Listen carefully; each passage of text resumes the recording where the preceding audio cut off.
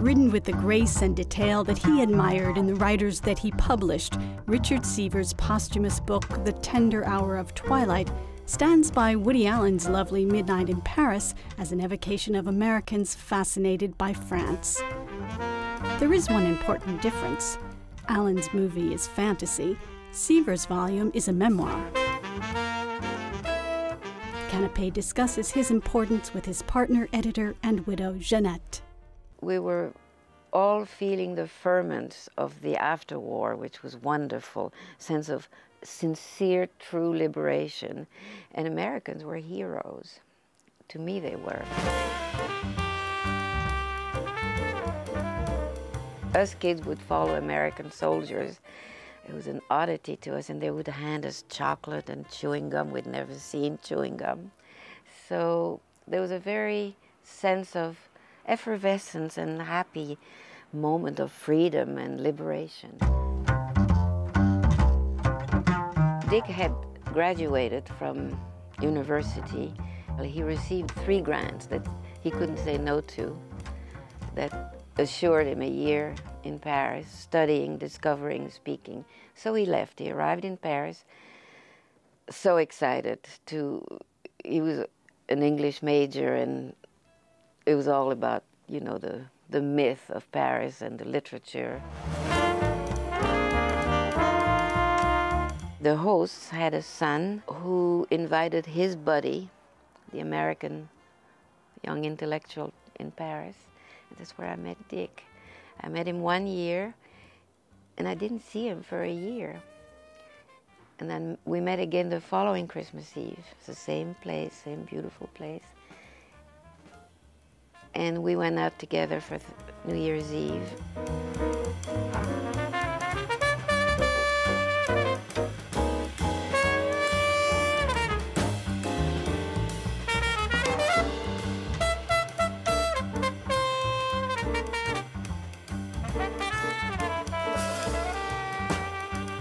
And 6 months later, we were married. It was big romance.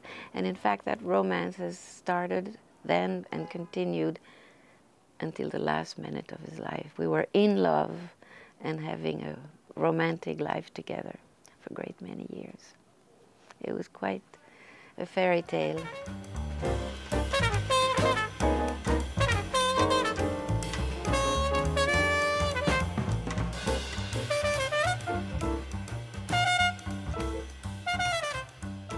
This is it. He lived Rue du Sabot. It's a tiny, tiny little street on the left bank. And there's another one called Rue Bernard Palissy. And in order to get to the Place Saint-Germain, you kind of had to walk through. And he sees in the window Molloy and Malonda. And because he was writing his thesis on Joyce, it just piqued his interest. Totally mysterious. So he walks in thinking there were translations from English. He walks into the tiny little, charming little Édition de Minuit, wanting to know whether they were translations. And the lady said, no, no, they're written in French. Huh, in French? So he bought 2 copies and non-stop read one after the other, and was, as I say in my introduction, it was an intellectual explosion for him. It was an extraordinary moment.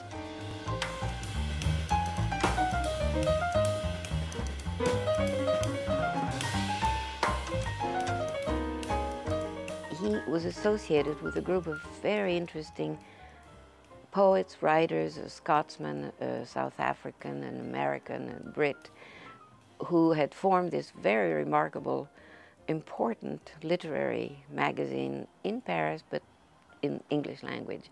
And they were looking, of course, to find French writers. So someone had recommended this Dick Seaver to them as someone who really knew the scene, the literary scene.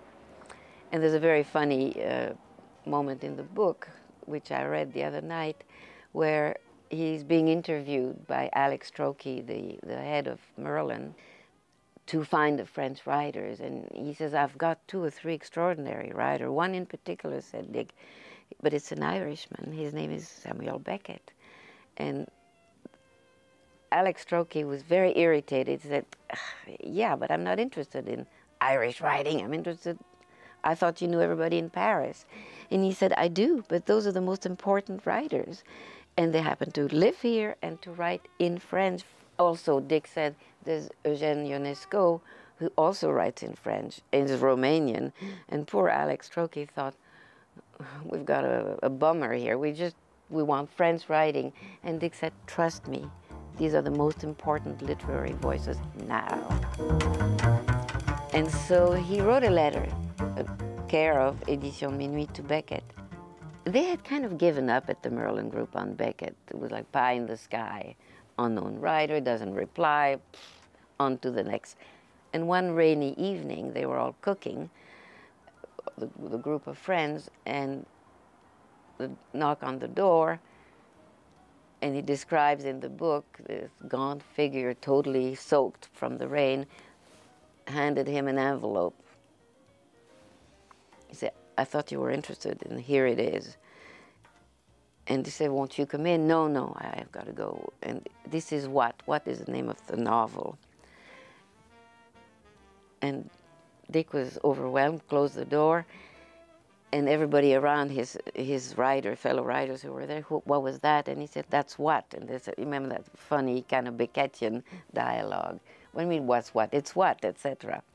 And they all read through the night, laughing, and each one took chapters until their voice got hoarse and they couldn't read anymore. And there began their association from that moment on. They published it at Merlin, and the rest is history.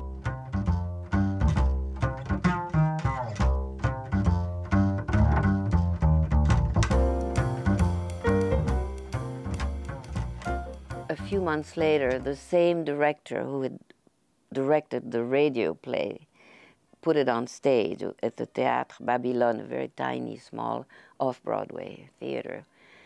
And Dick was bowled over. He was really in love with the man's mind and work.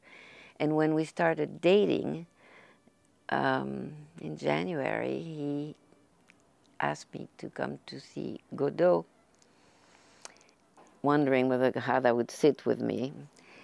And I loved it. And it was very, I think, in a funny way, I think that was a test in our relationship. If I had come out saying, whatever, that would have been a very black mark. But I happened to really like it a lot. But you know, that production had been going on for months. There were 5 people in the theater. It had gotten terrible reviews from the theater critics. Really bad reviews, damning reviews. The equivalent here would mean that the theater would close, but they persisted. Thank goodness. And gradually over a long time, the theater filled up, and then the word of mouth began.